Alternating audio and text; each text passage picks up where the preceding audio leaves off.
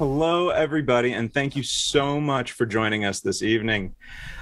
My name is Lori Black. I'm the Associate Director of the Lowell Milken Center for Music of American Jewish Experience at the UCLA Herb Alpert School of Music. And we are thrilled to have you join us for some music and conversation with tonight's guest, world-renowned klezmer clarinetist and klezmer community leader, Michael Winograd.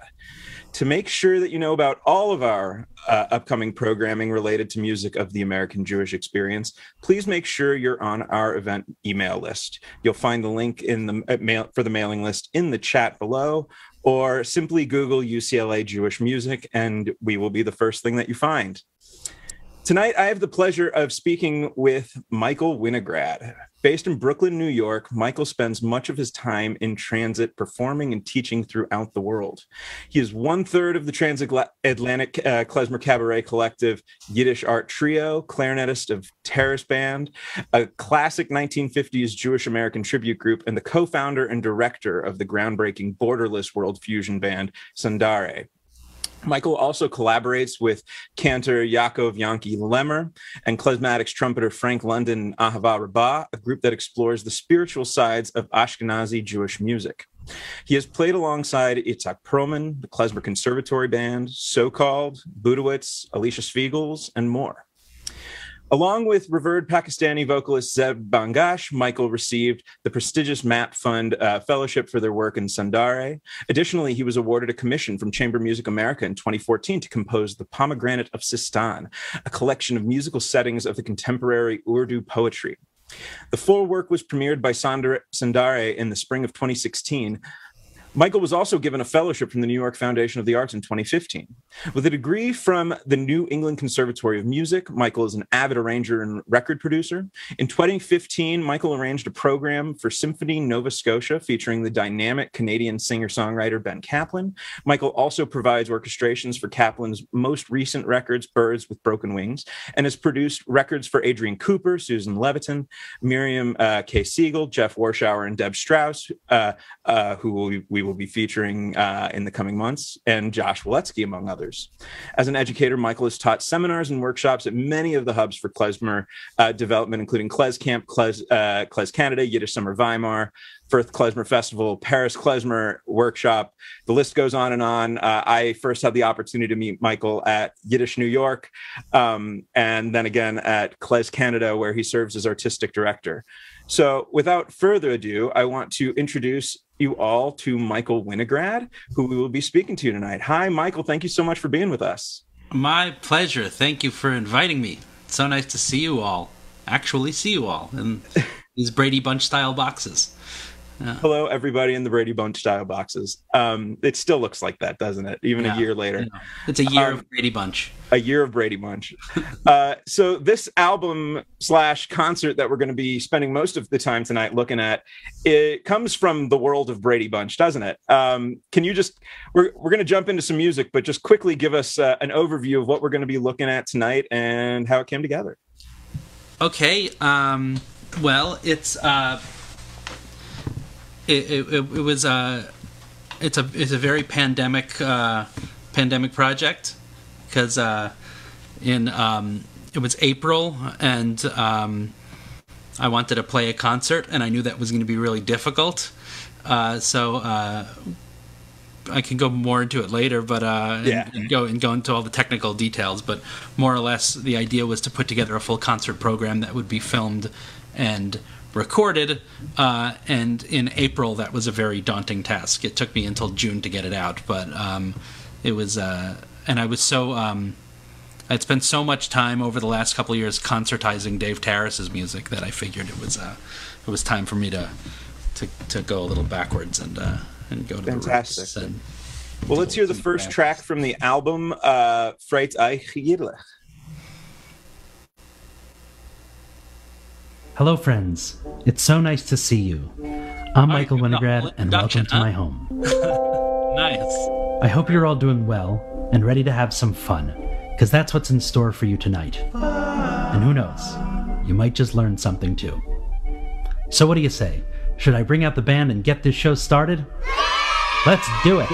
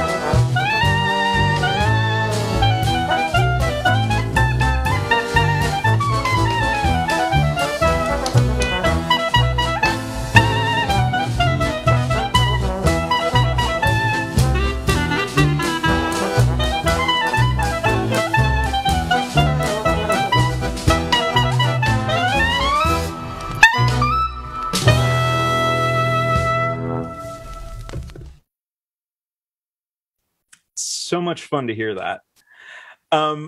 So let's quickly just start off for the uninitiated and no shame if this is your first time hearing the name Naftuli Brandwein.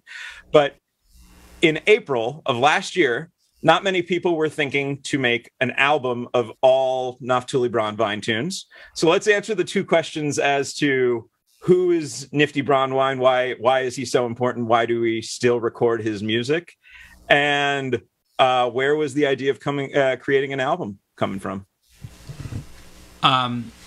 Okay, so Brandwein was a Ukrainian-born clarinet player who was the first kind of superstar recording artist of instrumental Yiddish music in the United States. He started recording in New York, as a soloist. There were some bands that had some that were certainly had some exposure, but as a soloist, he was kind of the first of the superstars. I think he started recording in New York around 1917. Might be a year off, but I don't think I am. I think 1917 is the first recording I can think of his. And just a wild clarinet player. Where other clarinetists who came after him almost kind of grounded the style a little more and became a little more regular.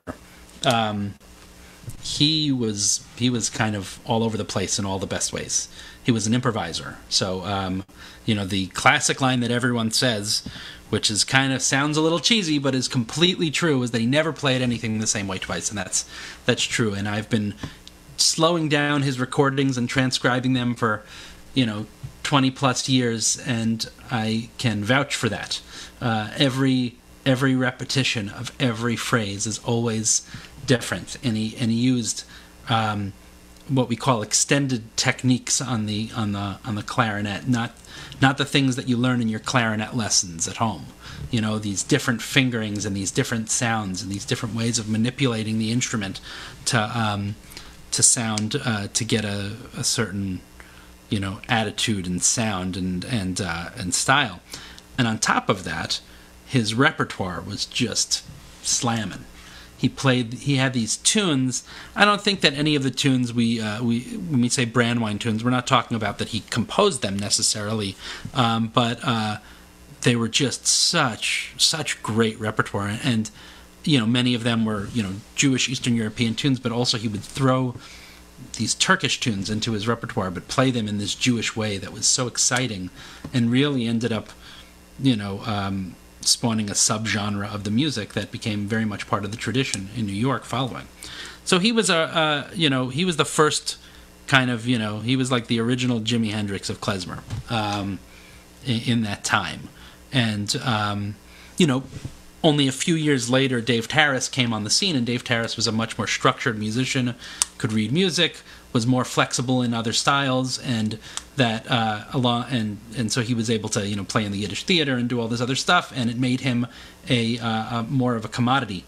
But there's something about Brandwein's playing that has never been replicated by anyone following to this day. That we all try. No one has ever sounded like Brandwein, and that is that's a testament to his playing. So his repertoire was some of the first stuff that I learned. His recordings were some of the first recordings I learned when I was getting into klezmer music, and returning to, and it's not as if I ever stopped listening to them, but thinking about them as a full-length program, this was the first time I had done that.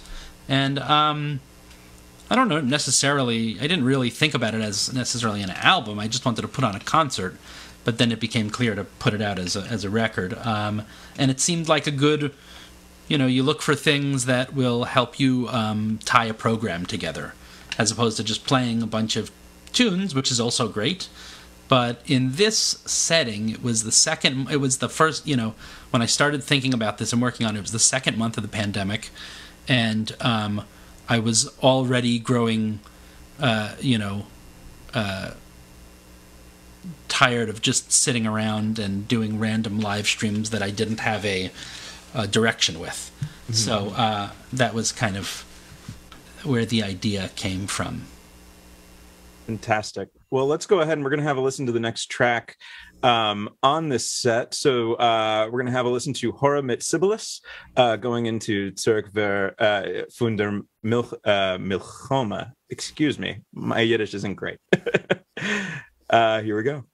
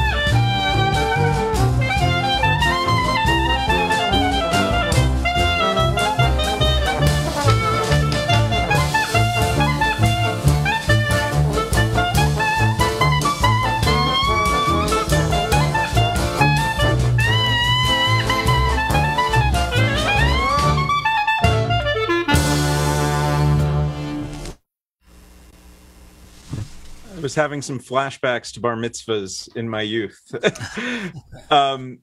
So that fantastic track, and it's also just so clear that you and your colleagues had so much fun in the making of this. So if you wouldn't mind, real quick, if you could just identify who are these awesome musicians beside yourself that we're hearing, because it's an all-star cast. And then tell us a little bit about some of the humor and some of the just the goofiness that we get to hear in this. Okay, well, the musicians are some of my regulars who I have really not played in person with in over a year, all except for one, actually. So that's Will Holzhauser on accordion, and Dan Blacksburg on the trombone, and Zoe Gigano on the bass, and Richie Barchet on the drums, and I was pulling double duty on clarinet and piano. But I didn't put any of myself playing piano in there because there's only so many boxes that you could really get on the screen. As far as the imagery is what I think you're getting at about the humor. I was just, thinking about what is going to hold people's attention for an hour-long program. And I've always been, people, it's surprising what people will put on YouTube. And it's surprising what you'll find on YouTube. And so I am kind of, when I'm making things like this, I just, explore what the world has to give me through search engines. And so I spent a lot of time just watching crazy videos on YouTube when I was preparing. It adds so much life and personality to the video. So I spent one day, maybe 6 hours or so, watching videos of people chopping onions and peeling onions, and I found the best one was this one from a guy in India. Did you see? That was not sped up. That was real. That was expert onion chopping. That was real time. Anyone didn't get the joke. Horamit Sibilis being onions. Yeah, and it was, and the video goes on longer too. I mean, it was fantastic, and so that one won. But I have like a bunch of other videos that I saw of people chopping onions, but that one was along with it being impressive, it was also really beautifully shot. It was like the colors of that red onion just looks amazing. So it was real, and the knife work was really something. And then the other one, which is the one that I really spent a lot of time with, is that people posted their old videos of weddings and bar mitzvahs I found ones from the early 70s and a whole bunch from the 80s and 90s, and a couple of them made the cut. This bar mitzvah from, I think it was 1993, made the cut. And just, it's kind of weird to use other people's videos in your concert. I know that's really creepy, and but I hope that they would take it as a compliment. And it really did help. One of the things is that this style of not with the putting the onion chopping in the and other people's home videos in your concert, but this idea of this split screen editing style is very much it's a thing of right now, and I had been doing it previously to the pandemic. I had done some stuff like this. We had as a promotional thing with Klez Canada, we did these international jam sessions a couple times where we had people all over the world play their parts, and I edited them together. It's something I've done before. But I realized right at the beginning of the pandemic that this style was going to feel old to me very quickly if it wasn't addended with something. Like a whole concert of just that, even if you're cutting away to individual players and groupings and different patterns, sounds exhausting just to my eyes, So I definitely wanted to add in a whole bunch of elements if I was going to do a full-length concert, which is what this was. Using other video footage really was helpful, and also just like there's nothing that pleases me more than old footage of bar mitzvahs and weddings from the 70s and the 80s and the early 90s. So, well, in terms of adding in different things to a concert, this next clip really does that. So I think, would you mind just setting us up a little bit, because the first half of this is not music, but sets us up for the music. Which one are we on again? The Honga. The Honga. Oh, okay. So I added I wanted to we recorded the music first for all of this. So I'll just kind of explain how the music went down. And after this I'll maybe show you guys the some technical stuff, because I think it's interesting. But I started this with just because I wanted to do this program, and I was just going to do it myself, accompanying, playing clarinet and playing piano, split screen, two of me.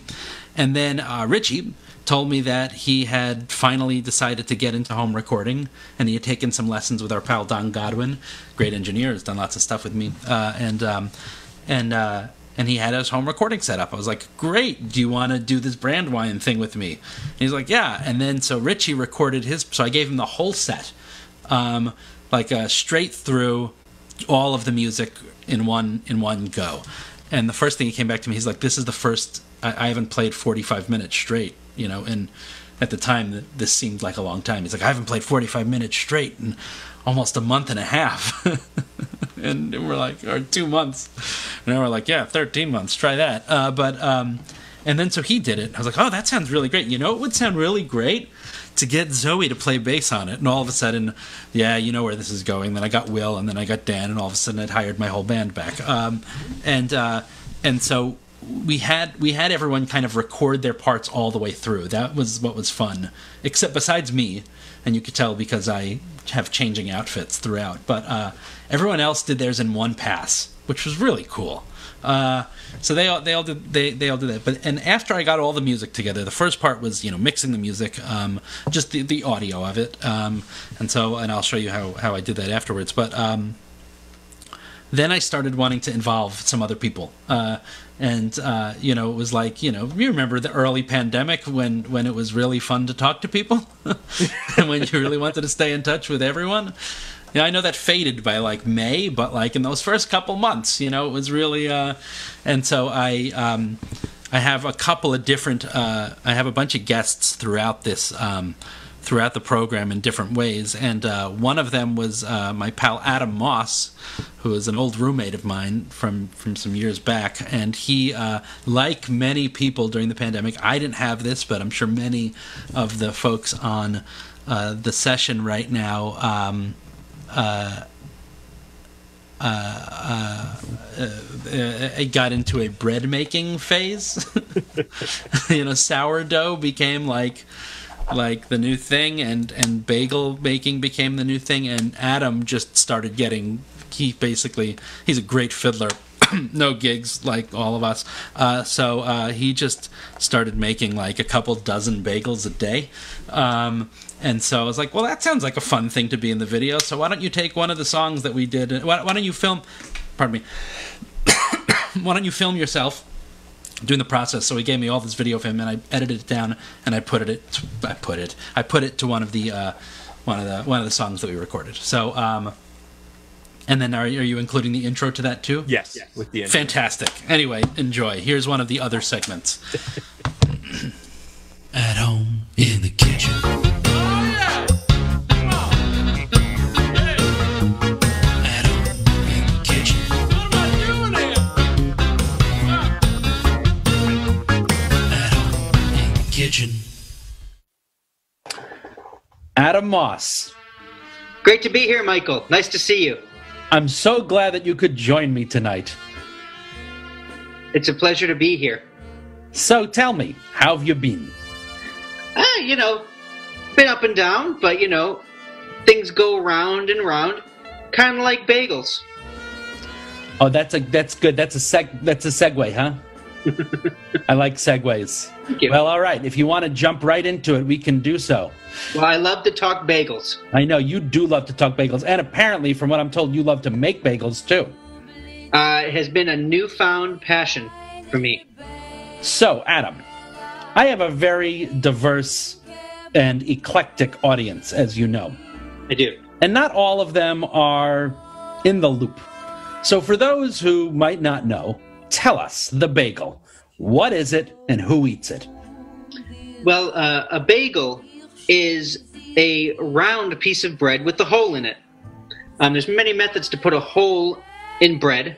You can either roll it out, roll it in a circle, and roll it together, or you can take a ball, you flatten it out, and put a hole in it. I do both methods. I'm still figuring out which one I like best. But that's a bagel. What was the other question? Who eats these things? Oh, mostly Jews, but also some Goyim. Goyim love bagels. Usually they like blueberries in them with fruity cream cheese and sweets. I prefer mine with cream cheese and smoked fish, sable, if I can afford it, if I'm feeling spendy. Sable's not easy to come by during quarantine times, but, you know, if you can find it, I say put a sable on your bagel. Nice. I like that. Put a sable on your bagel. That's going to be, when I start my Moss's Bagels, that's going to be my catchphrase. Very good. I approve. So here's another question, and this is a three-part question. Okay. 1, why bagels? 2, why now? And 3, why you? That's a very good three-part question, Michael, and I would like to give a three-part answer, if you don't mind. Please. Why bagels? Why not? Why now? Why whenever? When has anybody ever gotten to a bagel that said, you know what, it's about time I start making bagels? It's COVID-19, there's a quarantine on. If there wasn't a better time to learn the bagel, I don't know it. I missed one of them. What was the third one? Why you? Why me? Why not me? Fair enough. So, Adam, how do you make a bagel? Make a bagel? I could tell you, or I could just show you.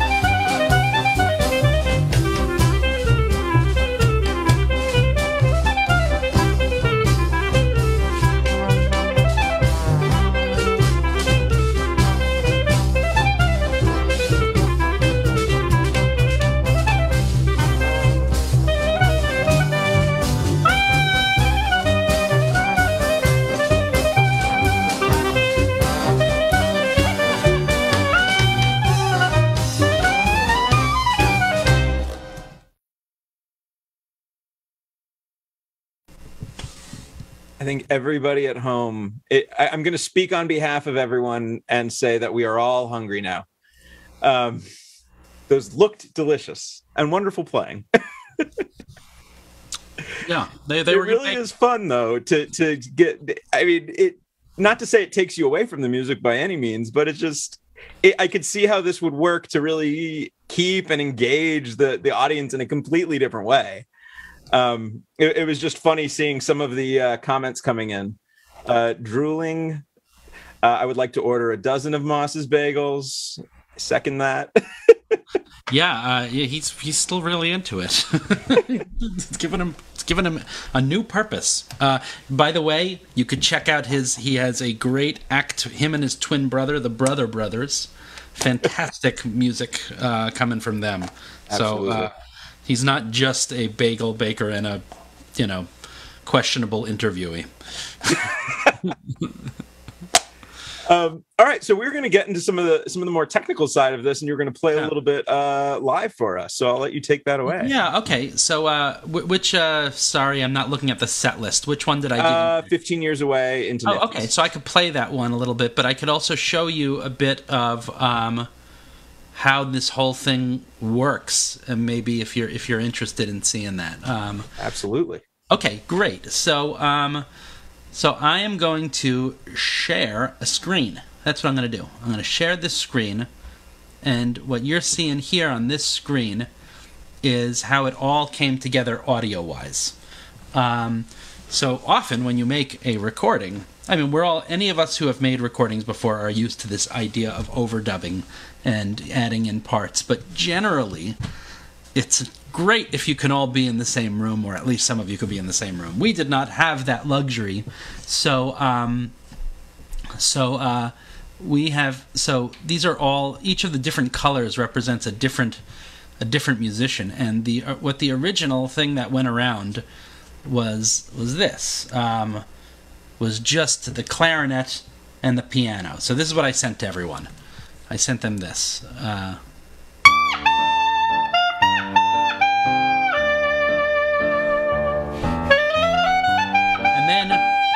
Richie, he was the first one to,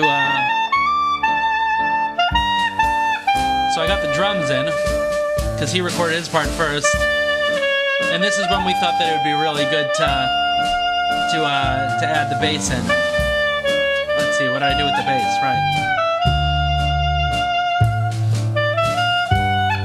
And you know where this is going. Then we got Will to record some accordion.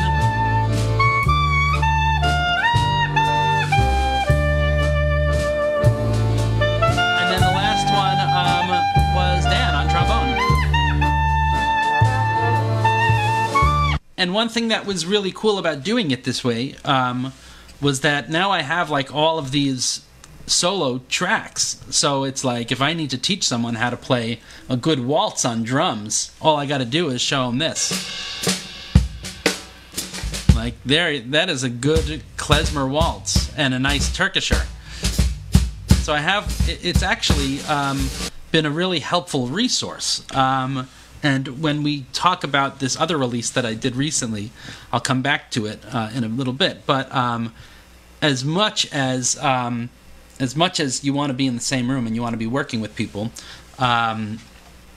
there are some silver linings to this, to doing things this way.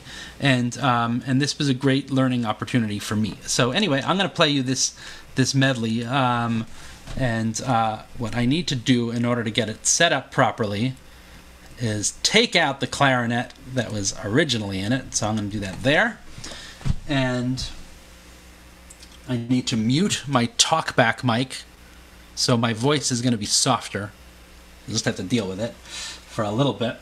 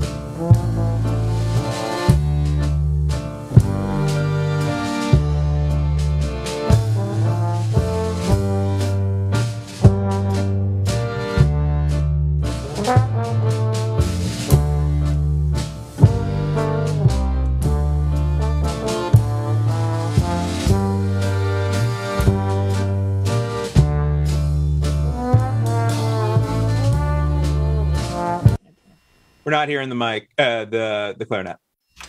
Okay, I'm going to do this Oh, I see why, because I have it muted. That probably doesn't help. Let's try that again. You know what? We live in weird times these days. We can, we can deal. I think we all understand. Yeah. Let's try that one more time. Shall we?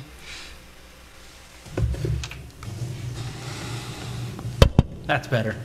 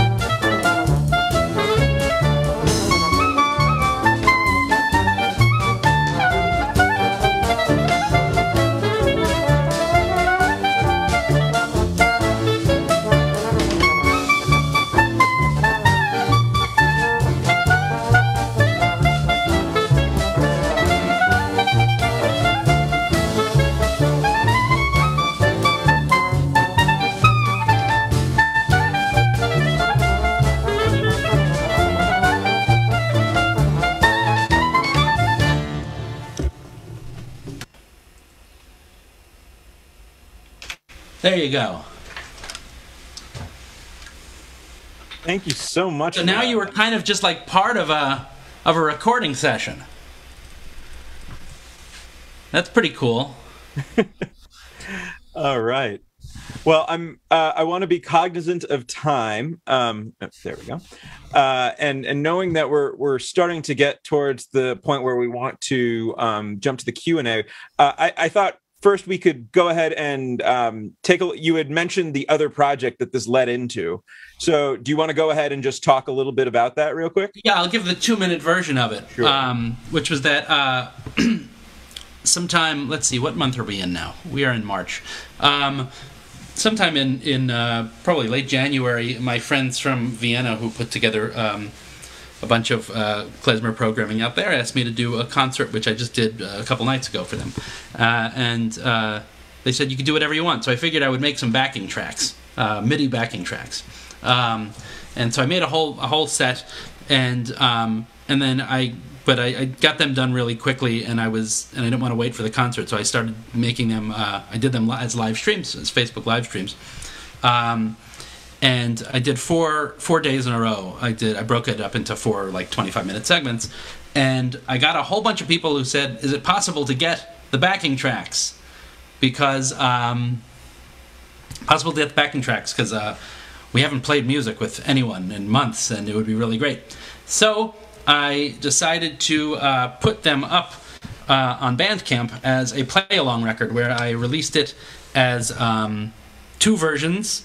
There's one with me playing and one without me playing. So you could find it on Bandcamp. It's called Michael Winograd Plays by Himself. And I could talk a whole hour about that. I'm not going to. I'm not going to talk about it anymore. But just to say that there may very well be a Volume 2 and potentially even a Volume 3 coming out, because it seems like a lot of people are enjoying it. And you all have the inside track.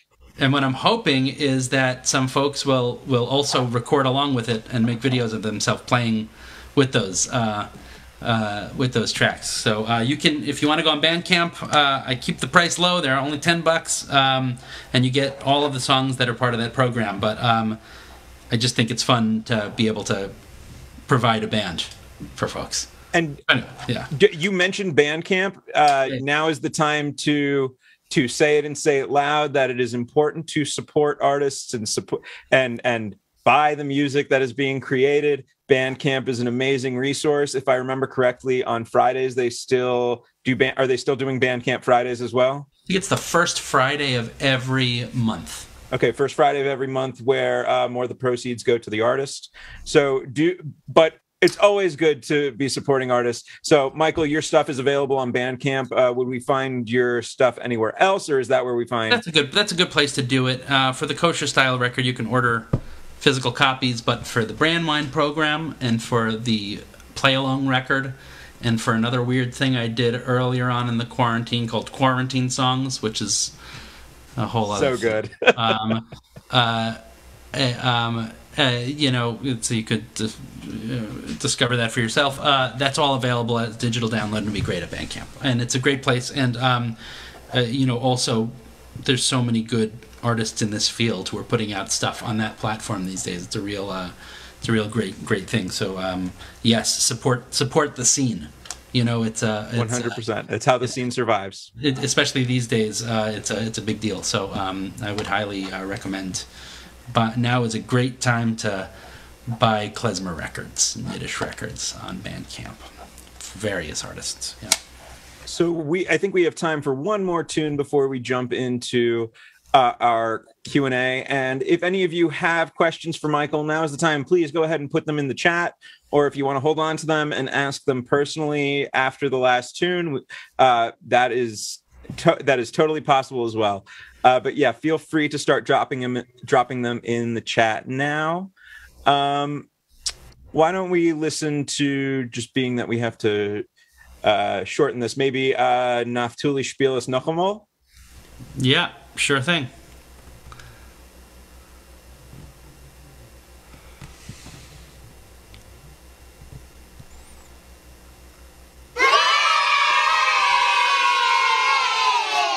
Spiel es noch einmal, spiel es noch einmal, spiel es noch einmal.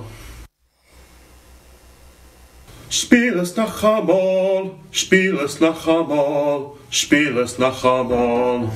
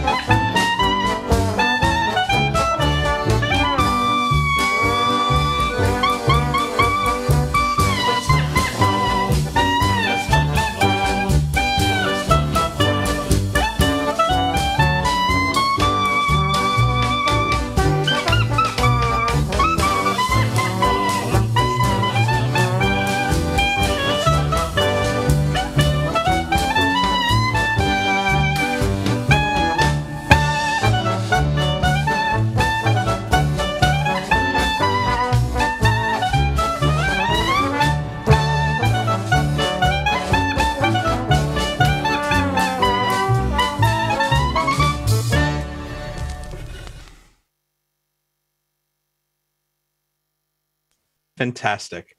All right. Well, we have a couple of questions coming in. So I see a question from Bess. Do you edit the videos? Yes. I did all of the editing, the audio and the videos. So on top of recording a full-length concert, you also made a full-length movie yourself. Yeah, and it was honestly, it was a pretty huge learning experience. As I've said a number of times, I wish I knew what I learned from this before I did it, because it was a monstrosity of a thing to edit. But it was actually a great learning experience, and I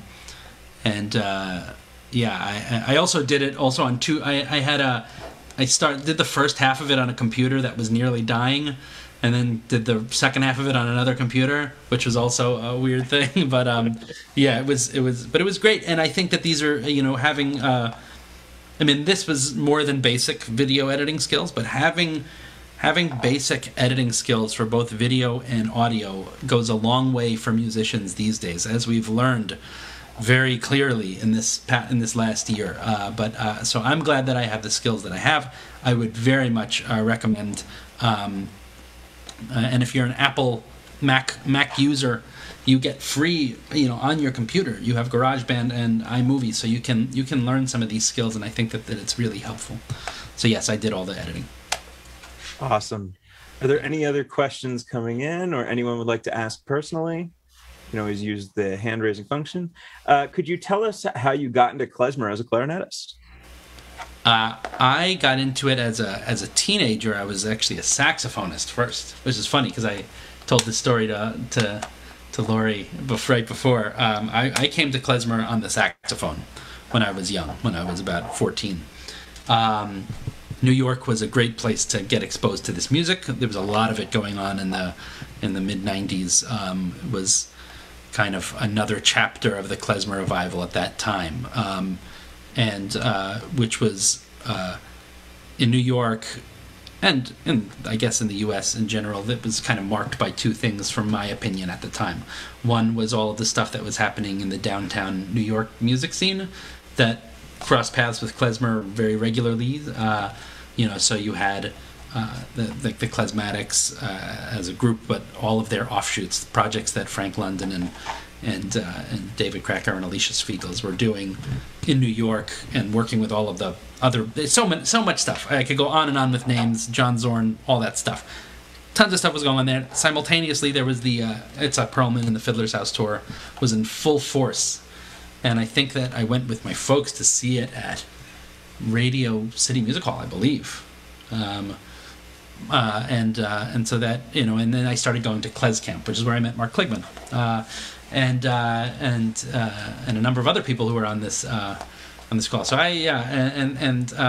but the story is coming to clarinet as within that first year, I went to a workshop that David Krakauer was hosting at Tonic in New York one Sunday afternoon. He was hosting a klezmer workshop, and I went with my saxophone. And at the end, as my parents picked me up from the space, he came up to us and he was like, "You should really buy yourself a clarinet." And so my friend Matt Honovic, who lived around the corner, he had quit clarinet after like 5th grade, and so he had one that was lying around in his garage, and he sold it to me for $35. That's how I got my clarinet. I do see there's a question here about Klez Canada and the future of Klez Canada. Would you like to real quickly say, talk a little bit about your teaching with Klez Canada in Yiddish New York and how someone might be able to work with you as a student? Yeah, so I saw there was a couple of questions regarding learning this music, and there's great programs, cultural Yiddish music programs that have been going on for a long time, are well established, and have proven themselves to be the hubs for cultural transmission and Yiddish music education. Klez Canada, the one that I'm currently artistic director for, is one of them. And this summer we'll be doing a hybrid program that a bunch of information will be hybrid, virtual, and in person. More information will be coming out about that in the coming weeks. Similarly, Yiddish New York, which happens in the winter, which was really an outgrowth of Klez Camp, which ran for 30 years in the Catskills. And then there's a whole bunch in Europe and in California and the stuff that you're doing at UCLA. Take advantage of the people. There's people who want to teach this. There's people who want to pass this on.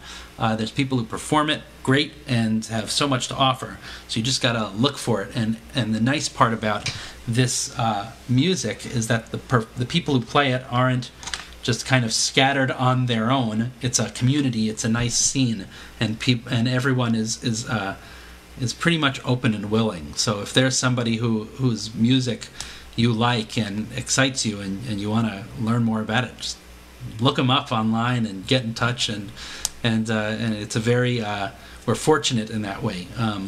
I will go ahead and say that at UCLA we have a couple of klezmer workshops coming up with Dan Blacksburg and Deb Strauss. And to keep track of all of that, please either go to our website or join our mailing list, which I believe is somewhere still in the chat. Maybe you can get dropped in there one more time. Let's see. Are there any last questions? Well, with that, I just want to quickly acknowledge Beth Kramer and Mark Kligman, our director and Mark is our director and Beth is our manager, and these programs could not happen without them as well. The Lowell Milken Center for Music of American Jewish Experience is the hosting entity, but we also have as our co-sponsor YIVO, and we want to thank them for their support as well. And then finally, Michael, thank you so much for just doing such a wonderful program. Thank you for initially putting on this concert. Thank you for taking us through it in depth and telling us all about what you learned from it. And with that, I'm going to take this one last moment and allow anyone who would like to unmute yourself, feel free and give a real round of applause. Thank you very, very much. It was wonderful. So wonderful to hear clapping. Wonderful. Thank Very you. good. Very good. Very good. Makes my heart happy. I'm sorry I have to mute you all again. It's nothing personal.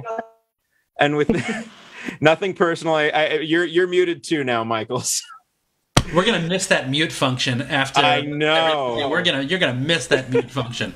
Well, with that, a freilichen, süßen und I guess gesund Pesach, healthy Pesach. Did I get that right? I think I did. I got close.